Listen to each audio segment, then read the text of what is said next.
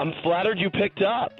I didn't know where we stood, Ryan. I got to tell you something. Andy Cohen and Ryan Seacrest are setting the record straight amid rumors of a feud. Calling into On Air with Ryan Seacrest on January 5th, Andy attempts to clear the air 2 days after Ryan claimed the Bravo star snubbed him while they were each hosting their New Year's Eve specials. I like watching people fight.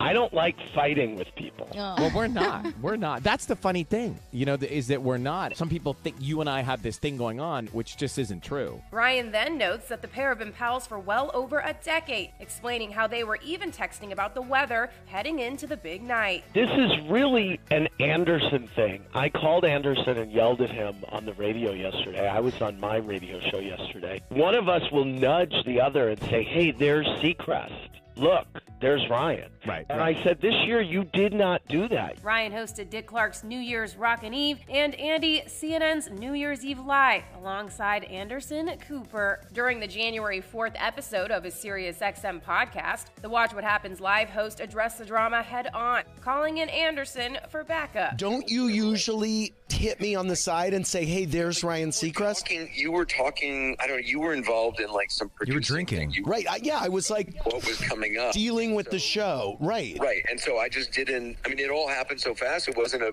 big deal. Andy's explanation came one day after Ryan brought up the alleged incident on Live with Kelly and Ryan. When I was not working, I was trying to get their attention. And I thought maybe I was in the shot. I just wanted to wave and say hi. They have a great show. And, Anderson, the best, he turns around and he says, Yeah. have a good show. Class. Yes. Yes. Andy did not turn around. Back in November, CNN announced its decision to curb on-air drinking, a move Ryan later applauded after being dissed by Andy last year. Ryan Seacrest, group of losers that are performing behind us.